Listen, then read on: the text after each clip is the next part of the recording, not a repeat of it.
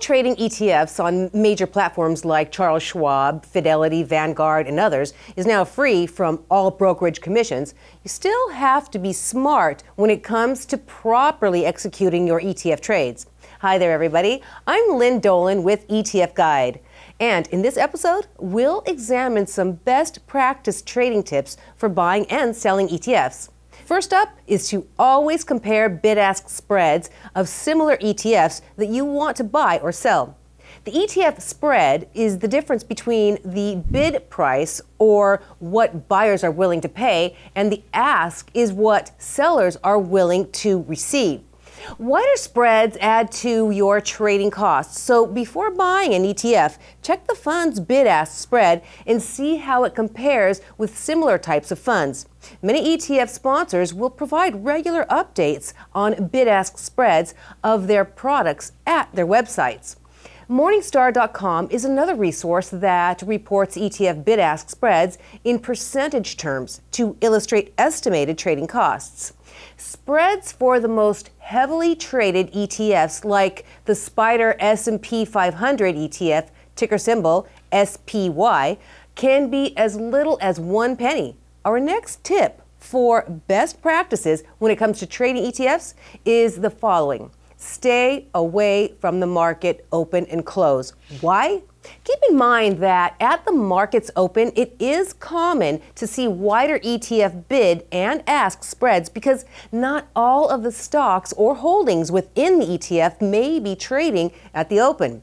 And the result of that is wider bid-ask spreads, which are bad because it increases your trading costs. What about the end of the market day? Authorized participants, or APs, as they're known, may be reluctant to take on large positions because they want to balance their books and go home. The final result is it can lead to larger than usual spreads on ETF bid-ask prices. What's the best way to avoid this? As a general rule, keep a 30-minute window between ETF trades at the very open and the close of the market. This will help you to avoid the problem of wider bid-ask spreads and the increased trading costs that come with it. Our next tip is to use marketable limit orders instead of just plain market orders. Here's why.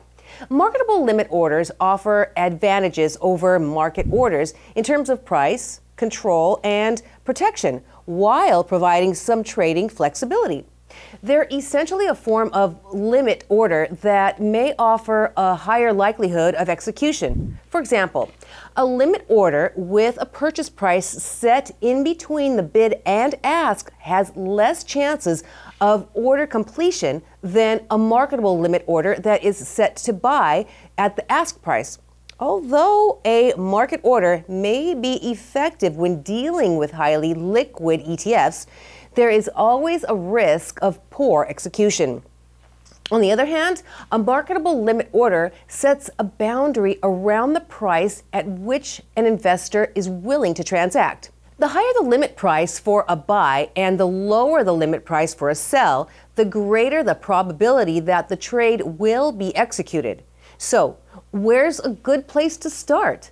For marketable limit orders, a starting point might be to add a small amount, like a penny or two, to the best ask price for a buy, or in the case of a sell, then subtract a small amount, like a penny or two, from the best bid price. Next, let's talk about large ETF trades of 10,000 shares and up. What's a smart way to ensure best execution? Be sure to contact your brokerage firm's block trading desk, who can help tackle these types of large ETF trades. For example, a block desk might be able to find and access unseen liquidity in the market where your ETF trades and help you to implement the trade in smaller, digestible increments. What if you're trading ETFs that own international securities or commodities? Differences in trading hours for ETFs underlying securities may lead to diminished liquidity in the fund, along with pricing discrepancies between the ETF's share price and the value of its underlying holdings. Here's a tip that can help you to minimize these obstacles. When trading ETFs that own international or emerging market stocks, consider timing your order for when the markets for those stocks are open. For U.S. investors, you can do this with European and Latin American markets, but for Asian and Australian securities, their trading hours have no overlap with U.S. trading hours. Finally, when trading ETFs that own commodities, keep in mind that trading hours for commodities can differ greatly from those of U.S. stock exchanges. Whatever commodity ETF you buy or sell, try to do it when that commodity is open for trading. Check trading hours on the Chicago and New York Mercantile Exchange. Another tip for trading ETFs is to be aware of your fund's dividend dates. While not all ETFs pay dividends, those that do have regular dividend distributions that are paid out quarterly or semi-annually. Before buying an ETF, you should know its distribution date. Why? Because on the ETF's dividend date, its share price will fall by the amount of the distribution, and that will impact the value of the shares you're buying or selling.